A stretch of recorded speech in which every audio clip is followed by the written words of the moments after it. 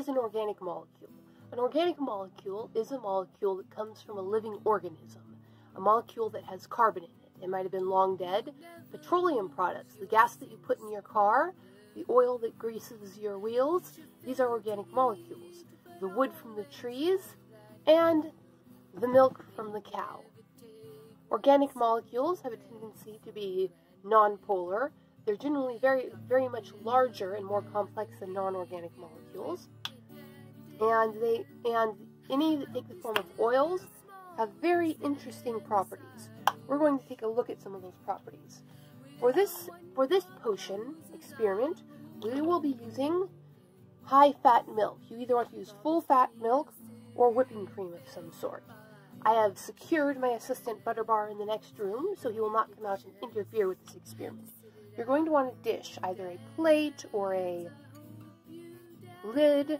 I'm just using a small lid. And you're going to want to fill it up to a nice even level. It doesn't need to be full. I generally don't have milk in the house, so I had to buy this special, so I just got a small container of whipping cream.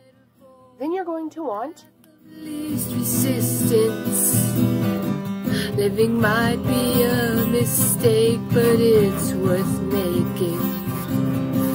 Loving might be a chance, but it's worth taking. I hope you still feel small when you stand beside the ocean. Whenever one door closes, I hope one more opens. Promise me that you'll give faith a fighting chance when you get the chance to sit it out or dance. Because I'm using a small dish, I'm just using some small cotton swabs. Then you want to take some dish soap. This is my personal dish soap here. And dip the edge of the cotton swab in the dish soap. Then just put the cotton swab, touch it, wash it.